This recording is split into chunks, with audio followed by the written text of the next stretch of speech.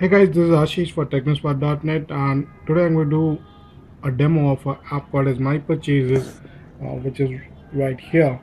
So this app basically lets you find your recent purchases. Now, if you have been using Android for some time, the Play Store now doesn't actually let you see what kind of apps you have recently installed and all those stuff. Even if I go to apps, there's nothing here which says where are my apps and all those stuff. These are all top paid apps, top free apps, top browsing apps. There's no settings here, or even here it doesn't say I can change, and I can just take a look at the apps installed which I have recently bought. So so Play Store doesn't have that kind of settings, and many people miss it. So this is the app which I recently saw. It's called as My Purchases, which connects with one of your accounts. So when you install it, it'll ask for permissions and all those stuff. And it's a free app. It's a little advertisement going on down here that you can see. And it connects with your Google account web service, and then brings in all the apps which has been recently bought. So you can see these ads have already been bought, and you can find out the recently bought apps and how much they costed and all. You can see the pricing is also available and the date is available.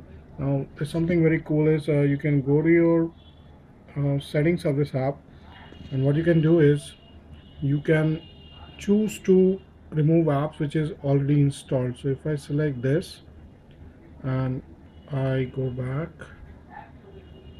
and I will just do a refresh, so the apps which has already been installed on my Nexus or any of your Android phones will not be visible anymore. So you will get to see only which you have bought but you have not installed on this device. This helps because if you have multiple devices, now you can see here these are devices which are the apps which I've bought, but these are not installed on my device. It is really cool, and I think you should have it. And you can go for a pro version if you want to remove the ads and all. Let me see if you can. And now here you go.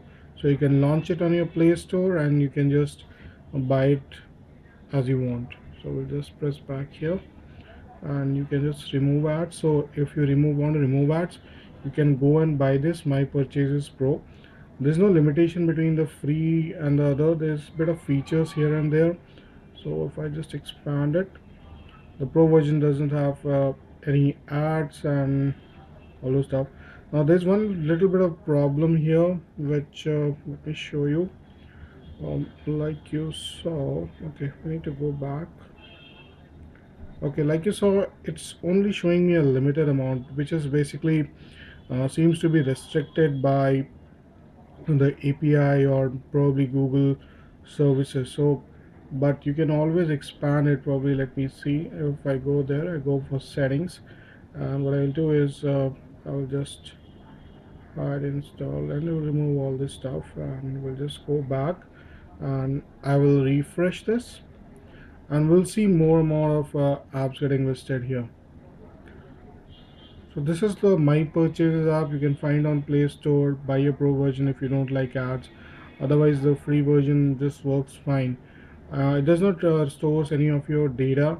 It just connects with the web service when you launch it, and then displays the list of apps which actually you have bought. And I think this is a cool app to have if you want to find out the purchased app on the device. You can always go and view it on the web front, the web store, web Play Store. You can always go there, look for my account, and it displays all the apps there. But if you want it on your device, this is the app you should be looking for. Thanks for watching.